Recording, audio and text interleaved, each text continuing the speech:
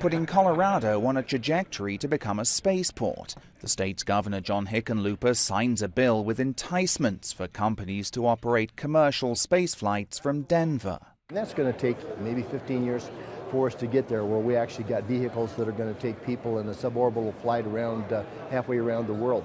But what we're standing up is basically a new industry, and that's kind of melding aviation with aerospace.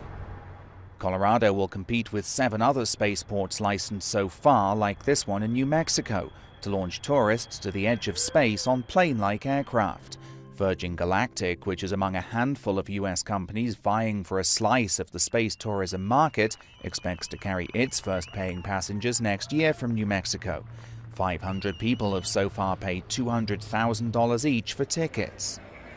But some space experts at this industry gathering in Colorado believe for spaceports to survive, the cost of taking private citizens into orbit needs to come down to Earth.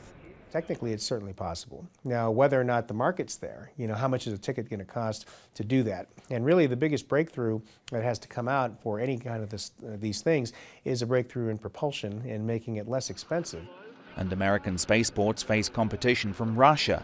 For the super-rich, U.S. firm Space Adventures sells seats on board the Soyuz spacecraft for $50 million each, destined for the International Space Station. Within the next 10 years, there will be literally thousands of people going to space every year. And so it's certainly not millions, like in civil aviation, but it's a heck of a good start.